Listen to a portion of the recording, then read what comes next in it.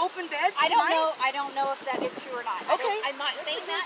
I hear you. I didn't hear you say that. I know. I'm just saying you can go over there and then check out the resources, and they can give you their information because each service offers something different. So now, if we had a person who wanted to go in shelter, would you be able to get them in there? Because we know that that's a police escorted event nowadays. You're telling us to go over there now. The problem is you need to go over there and speak to the people that are actually in charge of that. We're just Sheriff's Department. We are not.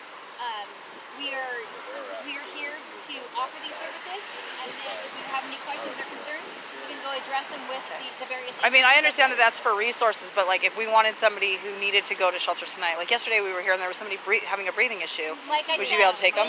They are the ones that do the shelter. The Sheriff's Department does not put on the shelters.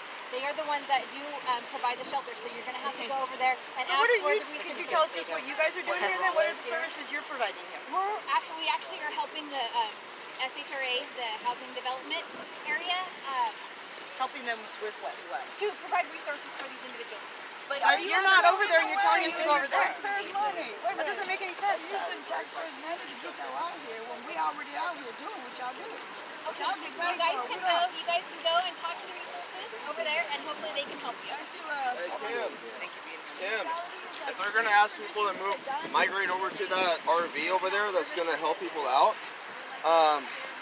doesn't that like make it possible for them to get their tents robbed and thrown away? Good job, Kyle. Hello.